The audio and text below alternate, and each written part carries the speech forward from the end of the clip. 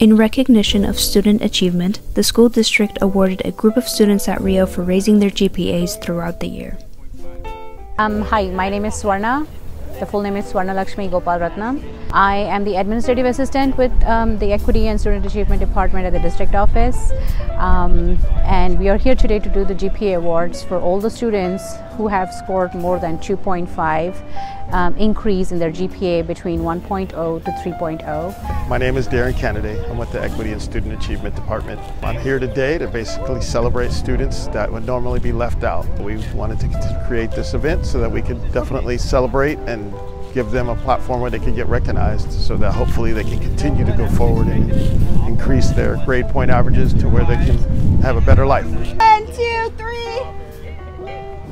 Awesome, guys, congratulations.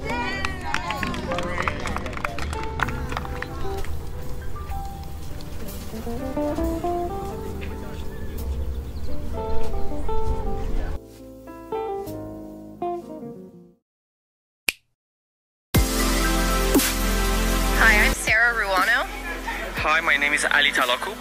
Celebrate all the culture and traditions that we have of our students here at Rio. And you know, that's the way that they can share their cultures, represent their performances, music, food. And it was such a great opportunity, first of all, founded 4 or 5 years ago. And we have students here at Rio who all know other languages from their home country and are here at Rio also doing all their classes and learning English at the same time.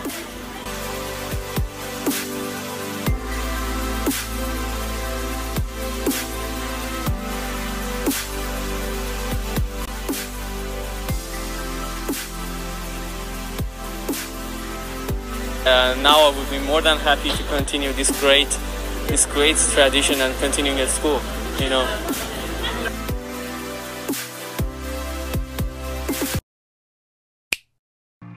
Started working on cars about 15 when we used to have auto shop in high school.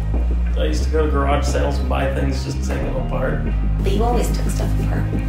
It's what he's meant to do.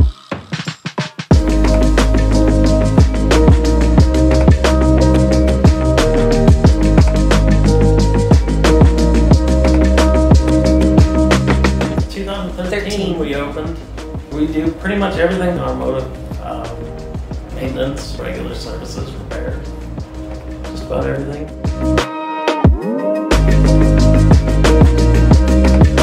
Customers love him because he's got a lot of integrity and he's honest and he doesn't overcharge and he wants people to come back. You know, that's always nice. Because mechanics have a bad name. You know, there's a lot of bad ones out there. He's not a bad one. He's a good one.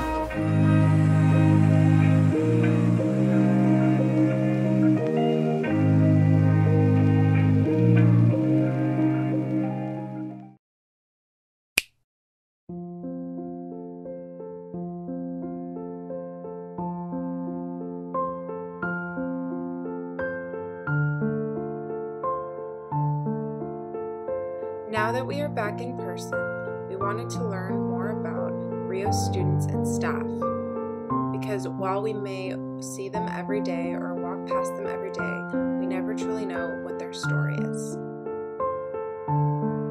Hi, my name is Matsuri Lemos. I'm a senior at Rio, and I'm going to be attending University of San Francisco next year, and I'm kind of nervous to leave, I'm not going to lie, but I'm also excited for like the new opportunities and the new environment that I'm going to be in, trying to be more on the excited, like positive side, because it is something to celebrate, but also, you know, it's relieving and it makes me sad. Leaving family makes me a lot more sad. I'm really close with my family, like we have a lot of family dinners and my sisters are both here and they have kids and things like that. I think what makes me the most sad about leaving is that I have a 4-year-old nephew, and he and I are very, very close, but like leaving him is like I'm leaving him when he's finally able to like start making memories, and so a lot of like his, you know, baby to 4 years old, he's not gonna remember that, and that's when I'm gonna be around, whereas his 4 to 8 years old, like I'm gonna be away in college, and so it makes me sad to that aspect that I'm not gonna be able to be there for my family, especially because I am a big support to my sisters when it comes to her kids. So that does make me sad, but they're also very excited for me and they want me to go away. for like good reasons, obviously. But yeah, it does make me sad. But I know that in the end, like my goal is to come back to Sacramento after college. Hopefully that happens. And so they'll be here when I get back, but it does make me sad to think about having to leave them for the next 4 years. I'm Mr. Carroll. I was a teacher here for 27 years. I retired last June. I miss high school. I've missed high school since 1973 when I graduated. But do I miss teaching high school? Yes, very much. I always looked at my job as trying to help people learn what I was trying to teach and help them move ahead. And that was constantly a changing thing because you're always learning new things from the people you work with and from the things you see in the classroom. When you don't have that, you've got to find something else. That was my main purpose for getting up every day. Was going to work, and I always felt good when I had success. And retirement, takes a while to, and I'm not there yet. It takes a while to adjust. It's just the adjustment period of finding the new thing. Because as long as I can physically do it, I'm gonna keep myself as active as I can. I've been far away from my family for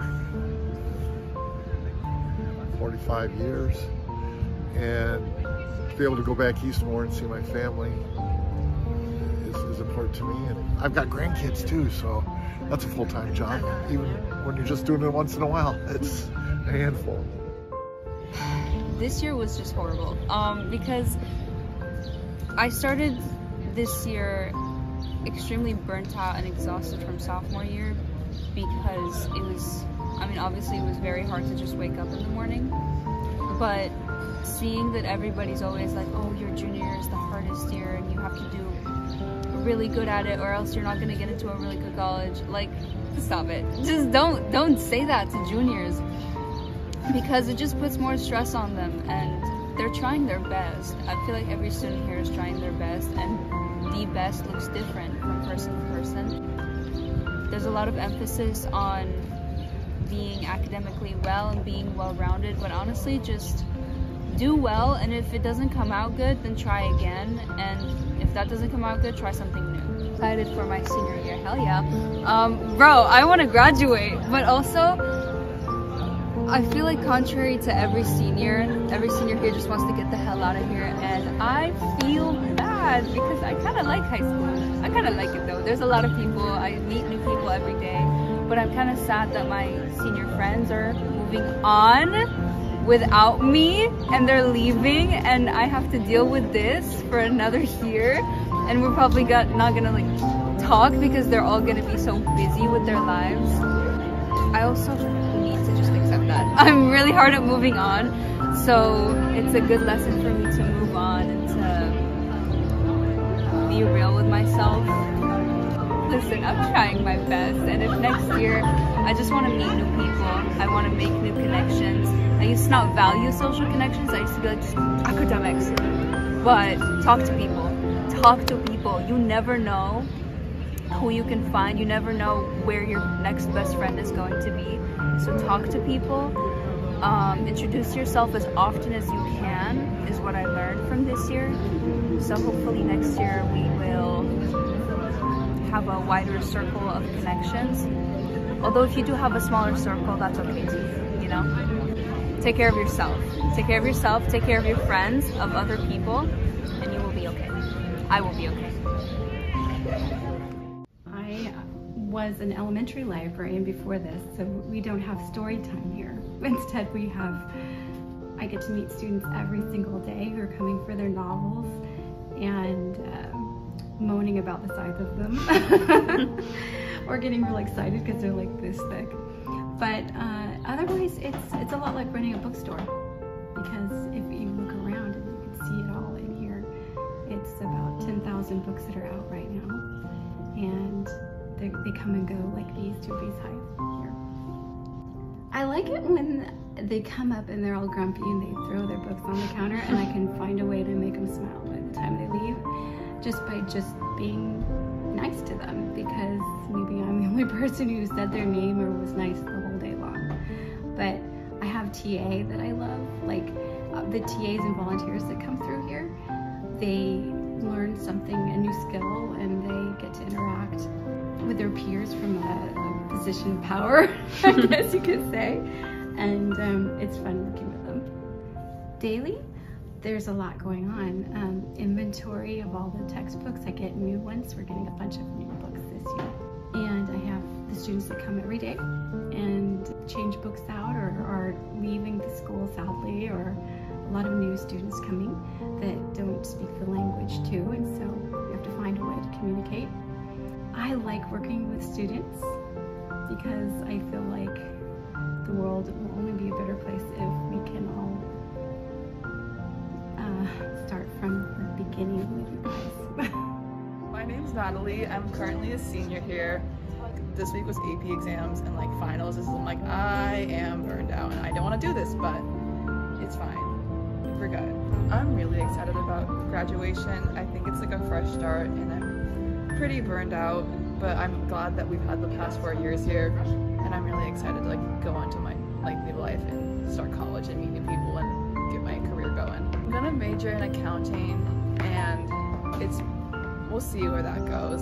It's business and finances is what I want to go into, so maybe I'll change my major, but I want to get started on that and like see like what internships I can get. I knew I wanted to go to SoCal because I got into a few other schools like in the northwestern area, and I was like, I don't want to go there, and I definitely think there's a lot more opportunities and like chances to get like ahead in SoCal. So I am now going to Loyola Marymount in LA.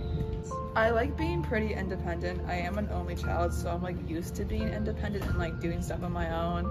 Like during the school week, I'm barely home because I just go from like school and work and practices for sports. So I think I'm already like somewhat ready. Do what you want. Don't let people like tell you like what not to do or to do.